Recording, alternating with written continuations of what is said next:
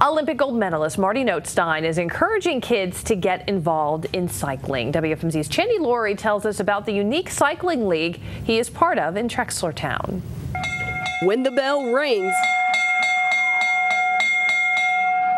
these young cyclists move quickly to get to the finish line. More than 200 kids are racing in the 2014 Fall Red Robin Marty Nothstein Bicycle Racing League. We're just so fortunate to have this program right here in our backyard, and the program's growing tremendously in size. And it's a great way to introduce your son or daughter to this fabulous sport of bicycle riding. Nothstein is an Olympic gold and silver medalist from Lehigh County and remembers being part of the program at Valley Preferred Cycling Center when he was a kid.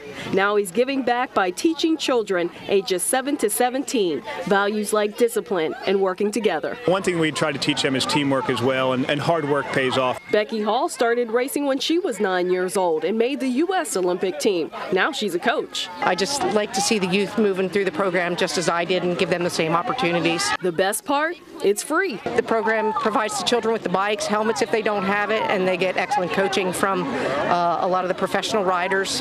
Owen Klein remembers riding when he was young. He took a break, but now he's back on the track and hopes his team will win. Now that I'm older and I can actually get into it, I really like it. Chandy Laurie, 69 News.